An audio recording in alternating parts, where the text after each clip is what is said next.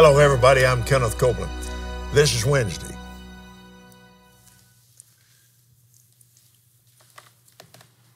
Jesus went to the cross on a high Sabbath. That's right. He said,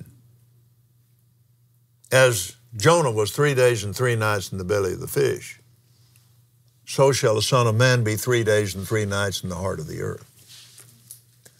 So it didn't start on Friday. So just do the math and figure it up. I mean, I have it here in my book. 3 days and 3 nights. So everything is in the book. So now,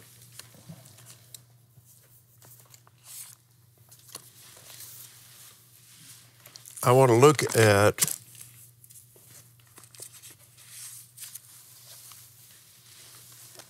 in the book of Matthew, in the 27th chapter, the 46th verse, and about the 9th hour, Jesus cried with a loud voice, saying, my God, why hast thou forsaken me? John 19, and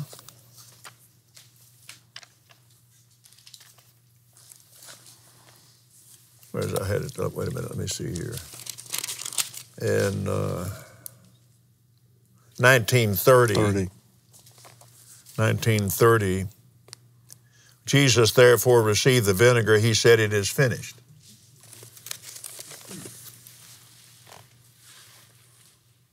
Well, it was finished, but let's go over to where it is written. Mm-hmm. In the 22nd Psalm in the Classic Amplified, to the chief musician set to the tune of, and says, the morning dawn, Psalm of David. Now remember this, Sheol or hell, in the bosom of Abraham. Jesus talked about the bosom of Abraham when the rich man died. That's exactly right. Lazarus. And Lazarus was in the bosom of Abraham. The rich man died and went to hell. And said, son, remember, this is part of hell. You can't forget. You can't forget. You can't forget. You can't forget. You can't forget it. You can't. You can't. And one of the problems is people say, but God never forgets. Yes, he does. He is the only one that can supernaturally forget, but it takes a blood covenant to do it. Oh, that's because good. our sins are washed in his blood. That's good. Which points all the way back to Egypt. When I see the blood, yes, I'll pass over. Pass over. Amen. Hallelujah. Thank you, Jesus. But it's all in here. This is a Psalm of David. Now get this. He's in the bosom of Abraham, looking down in there. 22nd Psalm. My God, why have you forsaken me? Why are you so far from helping me and from the words of my groaning? Oh, my God, I cry in the daytime, but you answer not. And by night I'm not silent or find no rest. But you are holy, O you who dwell in the holy place where the praises of Israel are offered. Our fathers trusted in you. They trusted, leaned on, relied on, and were confident, and you delivered them. They cried to you and were diligent and were delivered. They trusted in, leaned on, and confidently relied on you and were not ashamed or confounded or disappointed. I'm a worm. I'm no man. I am the scorn of men, despised by the people. All who see me laugh at me and mock me, and they shoot out the lip, they shake the heads, saying, he trusted and rolled himself on the Lord, that he would deliver him, let him deliver him. They did that. They actually said those things. Yes, they did. Centuries later.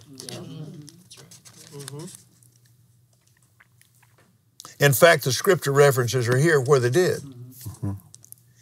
Yet you are he who took me out of the womb. You made me hope and trust when I was on my mother's breast. I was cast upon you from my very birth. My mother's womb you have seen, my God. Be not far from me, for trouble is near, and there's no one to help. My many foes like bulls have surrounded me. Strong bulls of Bashan have hedged me in. Well, that's Ezekiel 39:18. That's exactly right. Against me they have opened their mouths wide like a ravening and roaring lion. I'm poured out like water. All my bones are out of joint. Not broken, because it's prophesied that none of his bones would be broken, but he's all out of joint. My heart is like wax. It is softened with an anguish and melted down within me. My strength is dried up like a fragment of clay pottery. With thirst, my tongue clings to my jaws. You have brought me into the dust of death, for like a pack of dogs they have encompassed me. A company of evildoers have encircled me. They pierced my hands and my feet. Yeah. Yeah. Amen. It had to be written before it could happen. That's right. Amen. There was a process that had to take place. God designed it for you and me. You have any foot problem today? You got a problem with your hands or your feet? Or your back, your joints, your bones, ligaments? Curse is reversed. Yeah. That curse is reversed. Yeah. There's your healing right there in hell itself.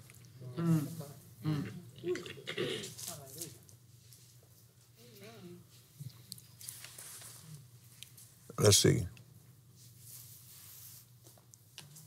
They part my garments, verse 18. Where am I? Verse 18. They part my clothing among them and cast lots for my raiment. A long shirt-like garment, a seamless undertunic. That's what we were talking about last week. But not far from me, be not far from me, O Lord. O my help, hasten and aid me. Deliver my life from the sword, my dear life, my only one, from the power of the dog, the agent of execution. Save me from the lion's mouth, for you have answered me kindly from the horns of the wild oxen. I will declare your name to my brethren in the midst of the congregation. I will praise you. Yeah, that's right. And they're watching this thing from the bosom of Abraham. He's preaching to them. Yeah, that's right. Amen. You who fear, revere, and worship the Lord, praise him. All you offspring of Jacob, glorify him. Fear and revere and worship him, all of you offspring of Israel. For he has not despised or abhorred the affliction of the afflicted, neither has he hidden his face from him. But when he cried to him, he heard. My praise shall be of you in the great congregation. I will pay to him my vows made in the time of trouble. Before them who fear, revere, and worship him, the poor and afflicted shall eat and be satisfied. Look what he fixed right there. Your poverty went to hell. You just need to believe for the blessing of Abraham. Amen.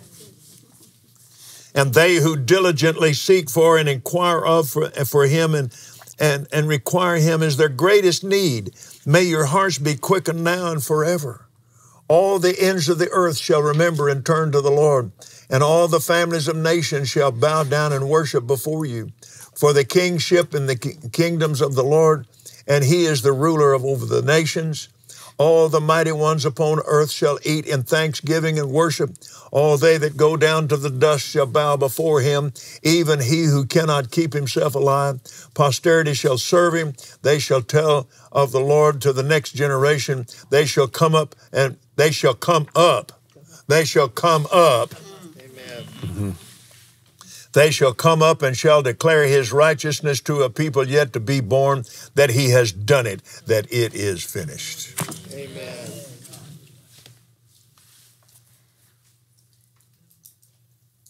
It is finished. It is finished. What was finished? The separation. Yes. The covenant is fulfilled. Yes, it is. And it's fulfilled by the blood of this one man. If you follow this out, see, progressively, and it's not, they've perverted that word. Each revelation, each generation begins to see more and more.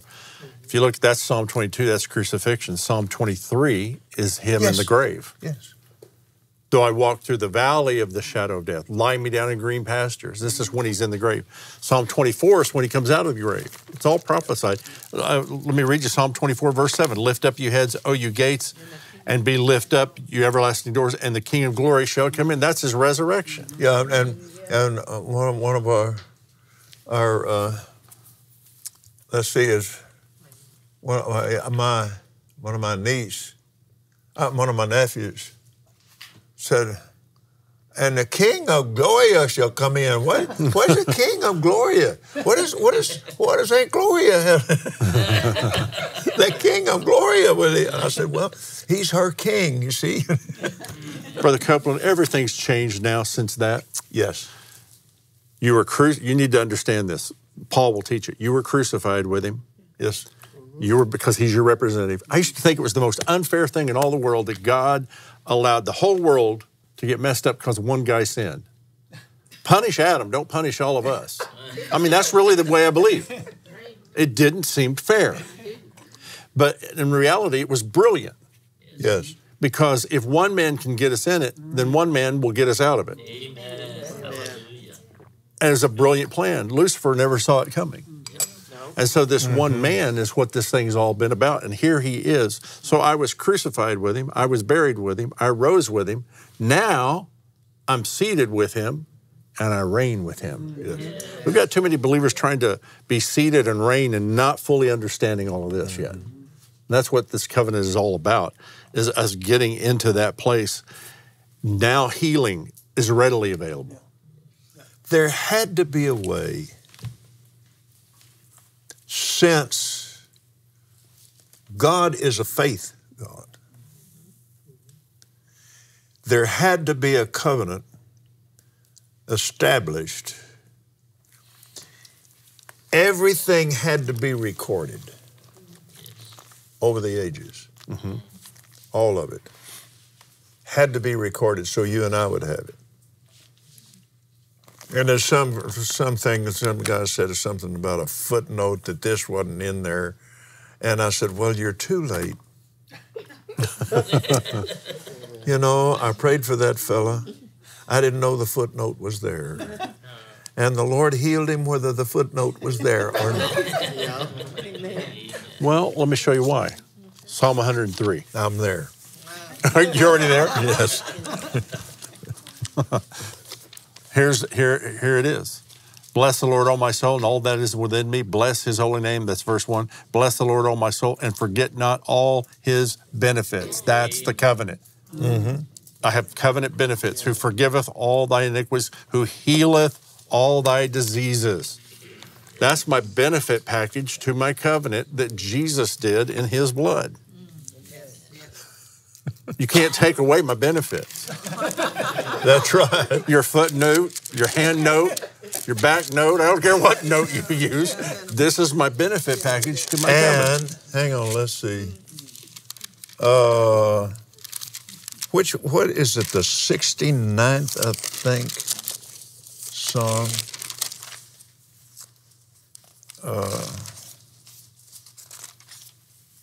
No, the 68th. Blessed be the Lord who daily loads us with benefits. There it is. So forget not my benefits. Your union doesn't have these kind of benefits. That whole 103rd Psalm, and I've just marked it up all over the place, and I've used it.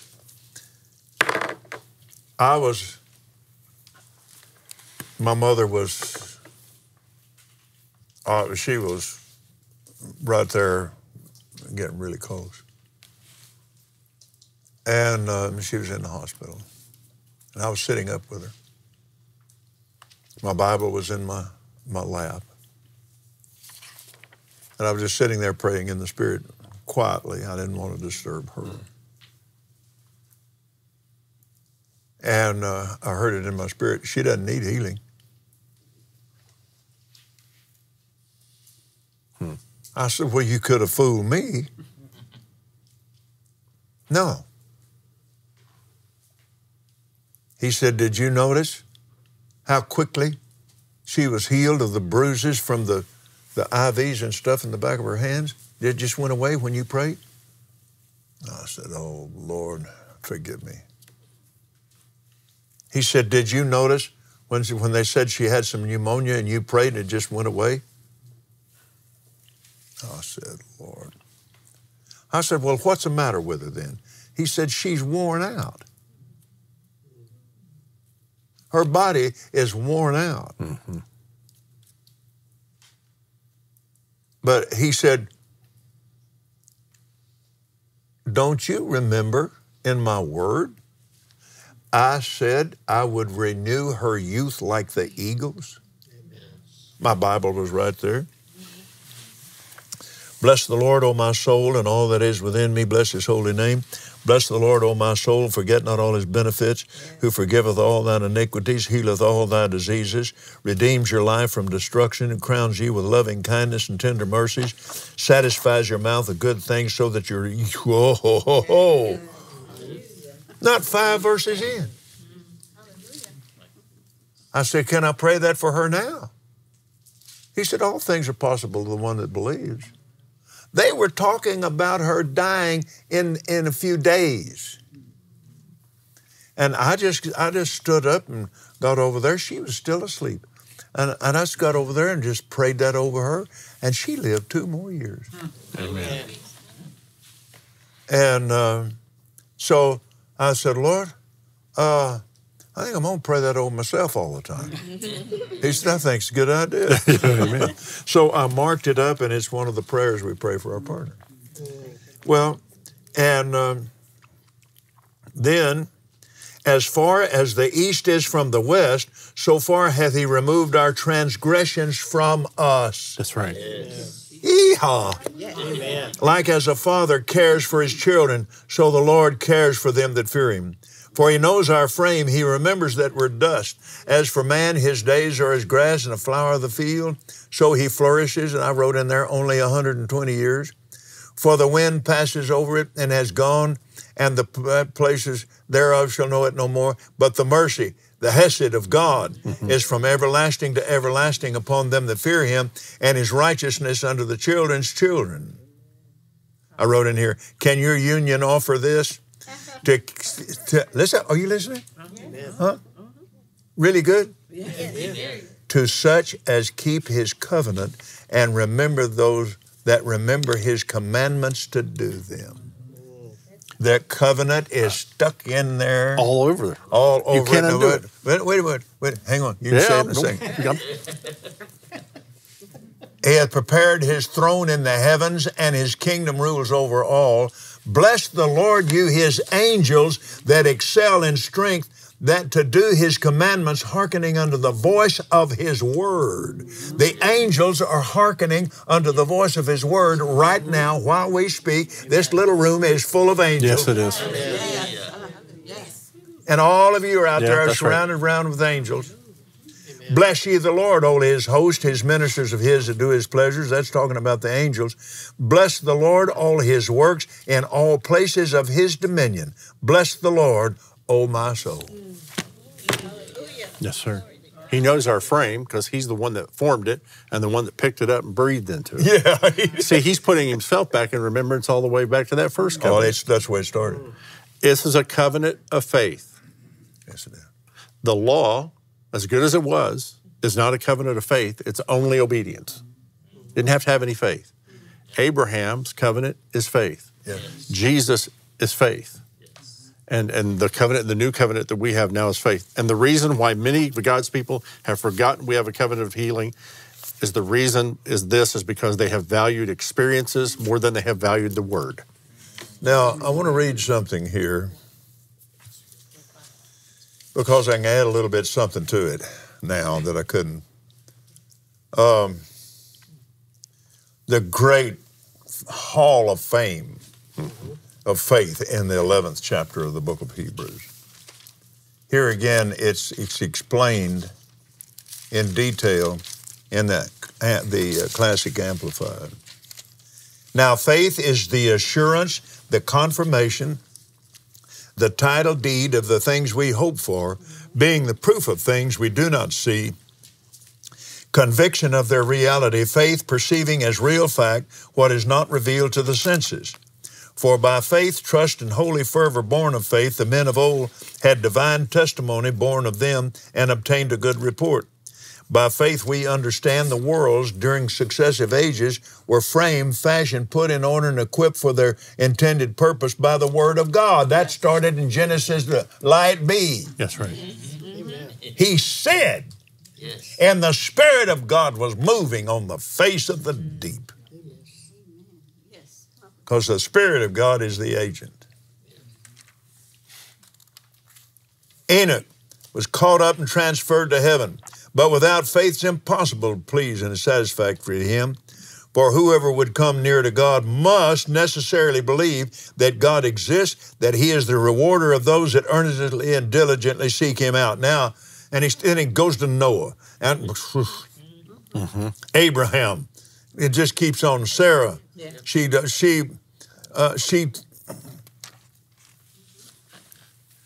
him faithful. Right. That promised.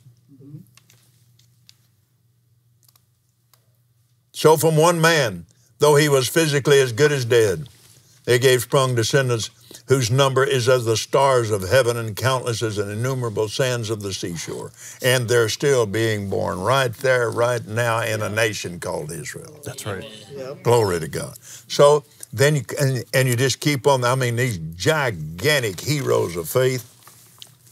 And, come on. There you go. Verse 40, because God had us in mind and had something better and greater in view for us, so that they, those heroes and heroines of faith, should not come to, now listen, the heroes and the heroines of faith.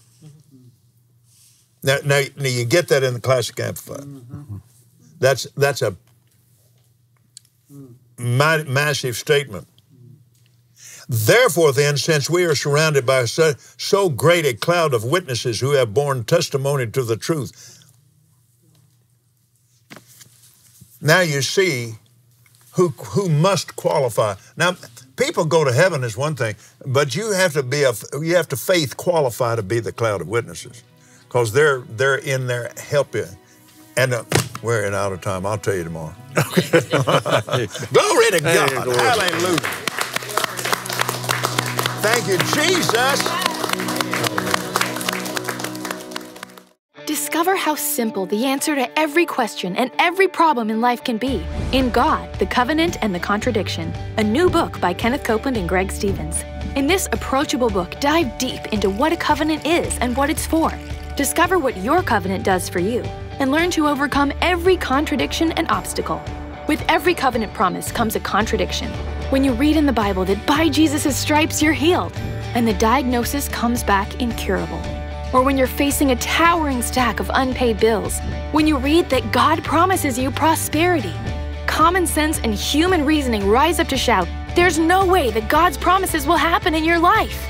Thank God, covenant men and women throughout time have refused the contradiction and praised through in faith to the end result, the blessing promised by God, and you can too.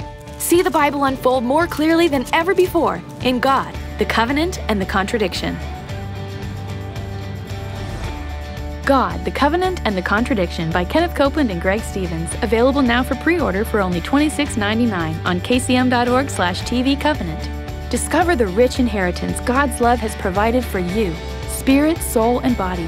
Overcome every contradiction and obstacle and receive God's covenant promises for a victorious, abundant life. All pre-orders will begin shipping in September. Free standard shipping included.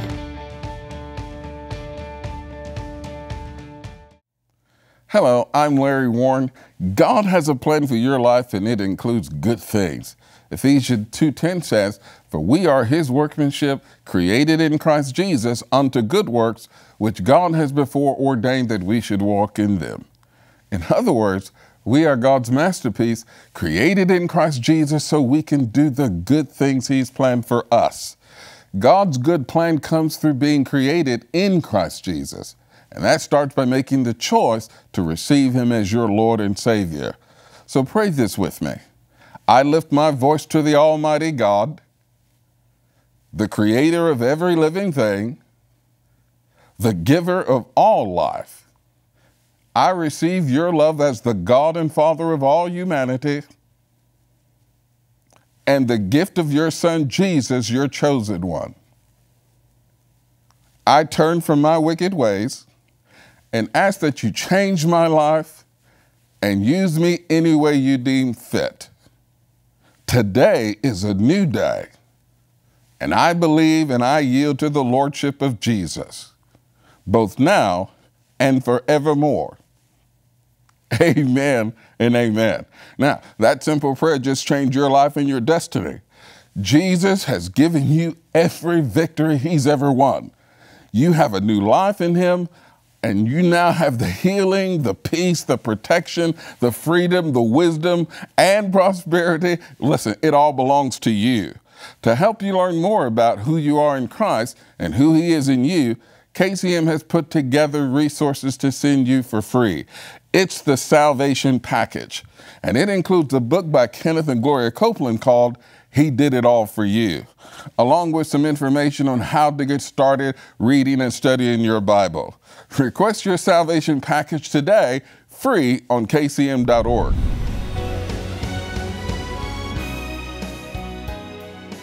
Well, you became a child of God today. You got filled with the Holy Spirit, and I expect now you're speaking in another tongue. Right? Yeah, well, sure you are. I took that by faith. Well, that's the way I received it. Somebody just pushed me on the head, and I just took off. But anyway, that's what this is. Glory to God. Her glorious prayer was take my life and do something with it. Well, He did, didn't He? Yes. Amen. That's the way it works. We'll see you tomorrow. Until then, be sure and don't forget this. God loves you, and we love you, and Jesus is Lord. Yes, So He is. praise the Heavenly Father for it. Hallelujah! Yes, glory to God. Thank you for joining us on the Believer's Voice of Victory. If you received Jesus as your Lord and Savior, Kenneth and Gloria Copeland have a gift for you. It is called the Salvation Package. Learn about the new birth and how you can live your new life victoriously in Christ. Receive your free package on kcm.org/salvation. Keep your heart full of God's Word and continue to grow in faith. Every believer has a voice, and it is the voice of victory.